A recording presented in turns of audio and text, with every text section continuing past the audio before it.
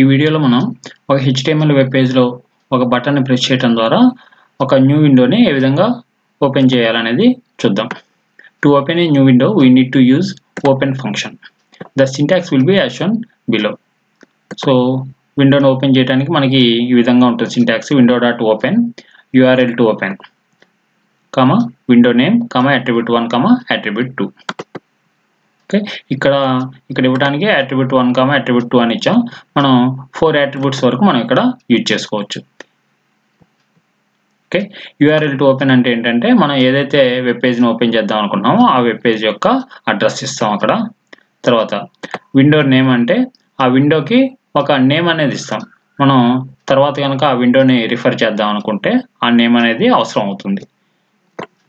తర్వాత attribute1, attribute2 ఇవి ఏంటంటే అట్రిబ్యూట్స్ యొక్క లిస్ట్.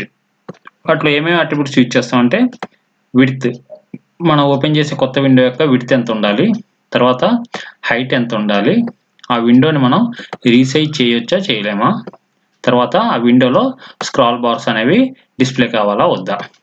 ఓకే, స్క్రాల్ బార్స్ అంటే ఇటు పక్కన చూసారు కదా, దీన్ని వర్టికల్ స్క్రాల్ బార్ అనేసి అంటాం. అట్లా కింద కనుక ఉంటే దాన్ని హారిజంటల్ స్క్రాల్ బార్ అనేసి అంటాం. ఓకే, సో ఈ ఎగ్జాంపుల్లో మనకి ఒక బటన్ ఇచ్చాడు. ఆ బటన్ మీద మనకి ఏం డిస్ప్లే అవుతుందంటే న్యూ విండో అనేసి డిస్ప్లే అవుతుంది. ఆ న్యూ విండోని క్లిక్ చేసినప్పుడు మనకి ఒక విండో అనేది ఓపెన్ అవుతుంది. ఓకే, ఏ వెబ్ పేజ్ ఓపెన్ కావాలో దాని యొక్క అడ్రస్ ఇస్తున్నాం. ఇక్కడ java.sudhir.blogspot.in అనే ఒక అడ్రస్ ఇచ్చాము. ఆ విండోకి ఒక నేమ్ ఇచ్చాం, మై విండో అనేసి. తర్వాత విండో ఎంత విడ్త్ ఎంత హైట్లో డిస్ప్లే కావాలనేది ఇక్కడ మనం ఇచ్చాం. ఓకే, సో ఈ అట్రిబ్యూట్స్ లిస్ట్ అంతా కూడా ఇక్కడ సింగిల్ కోట్స్ మధ్యలో ఉండాలి.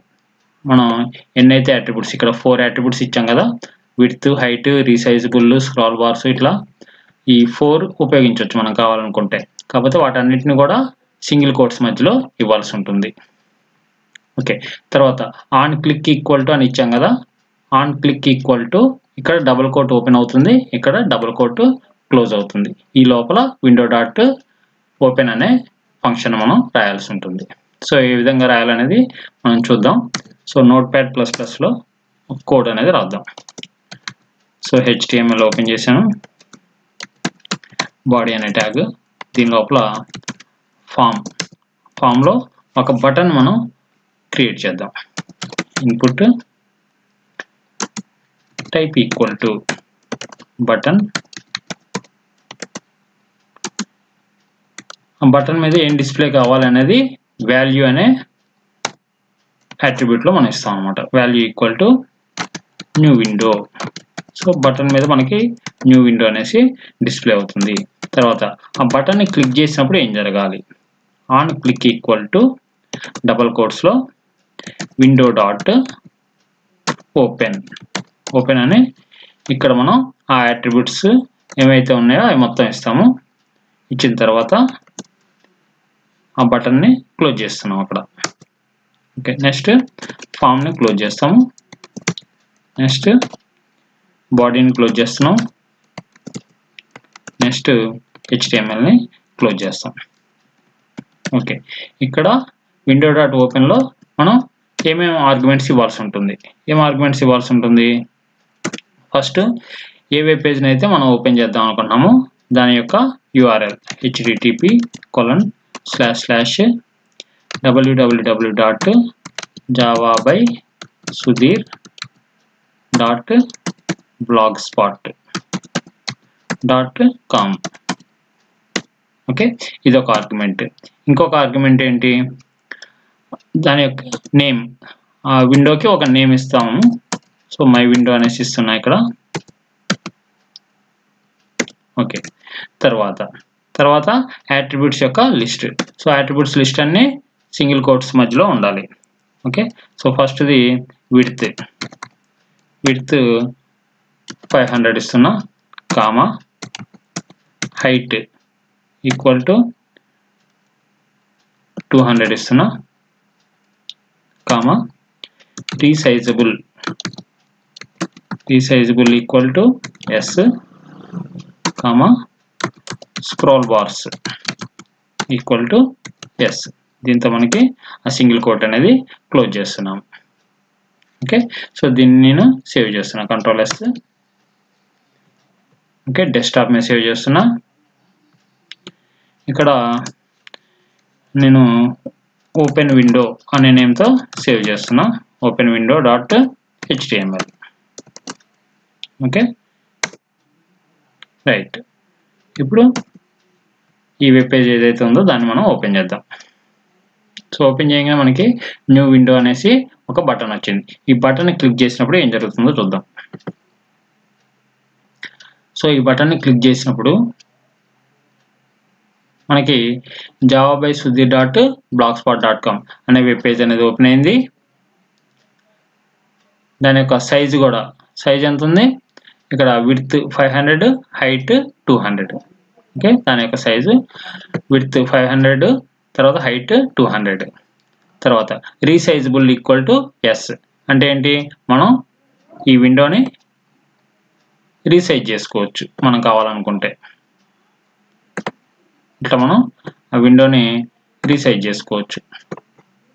తర్వాత ఇంకొక ప్రాపర్టీ ఏంటి, scroll bars equal to yes. Scroll bars ఇక్కడ చూసారా, ఇదేమో వర్టికల్ స్క్రాల్ బార్ కనబడుతుంది, అదేవిధంగా ఇటు పక్క ఇది horizontal scroll bar. Okay, scroll bars equal to yes. Okay, so ఇప్పుడు ఇది క్లోజ్ చేస్తున్నా. ఒకసారి ఇక్కడ రీసైజబుల్ ఈక్వల్ టు నో అని పెడితే ఏమవుతుందో చూద్దాం. Okay, రీసైజబుల్ equal to know, scroll bars equal to yes అని పెట్టాము. సో దీన్ని నేను సేవ్ చేస్తున్నా, దీన్ని నేను రిఫ్రెష్ చేస్తున్నా. ఓకే, న్యూ విండో ప్రెస్ చేశాను. ఓకే, మనకి 500 విడ్త్ 200 హైట్తో వచ్చింది.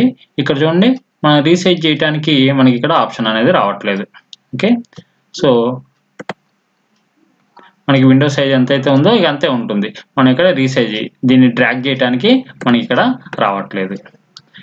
Scroll bars equal to yes అని రాసాం కాబట్టి మనకి ఇక్కడ ఈ వర్టికల్ స్క్రాల్ బార్ వచ్చింది, తర్వాత హారిజంటల్ స్క్రాల్ బార్ అనేది కూడా వచ్చింది. ఓకే, రీసైజబుల్ ఈక్వల్ టు ఎస్ అని పెట్టి scroll bars equal to know అని పెడతా. ఇప్పుడు ఏమవుతుందో చూద్దాం.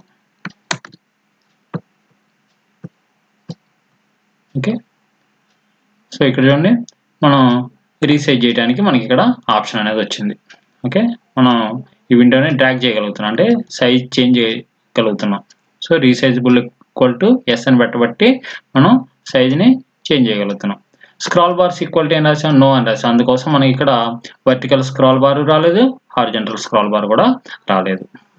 ఓకే, ఈ విధంగా మనం ఒక బటన్ ద్వారా ఒక న్యూ విండోని ఓపెన్ చేయొచ్చు. ఓకే, తర్వాత విండోని క్లోజ్ చేయడం ఏ విధంగా అనేది ఇక్కడ చూద్దాం. To close a new window, use the window.close function in the HTML of the new window. Okay, window.close అనే ఫంక్షన్ ఉపయోగించడం ద్వారా మనం దాన్ని క్లోజ్ చేయొచ్చు అనేసి చెప్తున్నాడు. ఓకే, ఇక్కడ మనం ఆర్గ్యుమెంట్స్ ఏం పంపించాల్సిన అవసరం లేదు, ఎందుకని ఎక్కడైతే మనం కోడ్ రాసామో ఆ విండోనే క్లోజ్ అయిపోతుంది. మనం ఓపెన్ అనేటప్పుడు ఆర్గ్యుమెంట్స్ పంపించాం, ఎందుకని ఏ వెబ్ పేజ్ అయితే మనం ఓపెన్ చేద్దాం అనుకుంటున్నామో అది ఇవ్వాల్సి ఉంటుంది.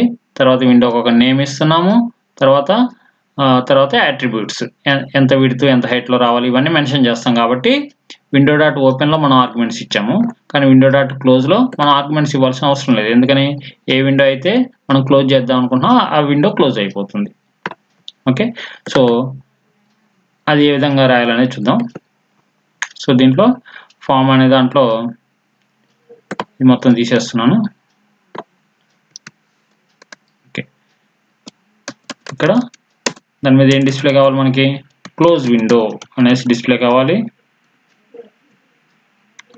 దాన్ని క్లిక్ చేసినప్పుడు window.close.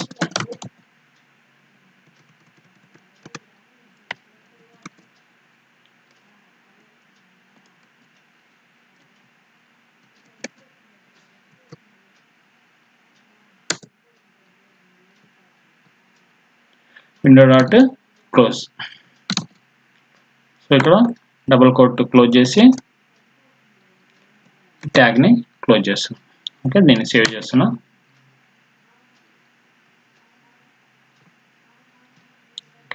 రిఫ్రెష్ చేస్తున్నా. సో ఇక్కడ క్లోజ్ విండో అని వచ్చింది కదా, దీన్ని క్లిక్ చేస్తున్నా. క్లిక్ చేయగానే do you want to close this tab అనేది చేస్తాగానే మనకు ఆ విండో అనేది క్లోజ్ అయిపోయింది. ఓకే, ఈ విధంగా మనం ఒక బటన్ని క్లిక్ చేయడం ద్వారా న్యూ విండోని ఓపెన్ చేయొచ్చు. అదేవిధంగా ఆ బటన్ని క్లిక్ చేయడం ద్వారా మనం ఏదైతే విండో మీద వర్క్ చేస్తున్నామో ఆ విండోని క్లోజ్ చేయొచ్చు. Thank you.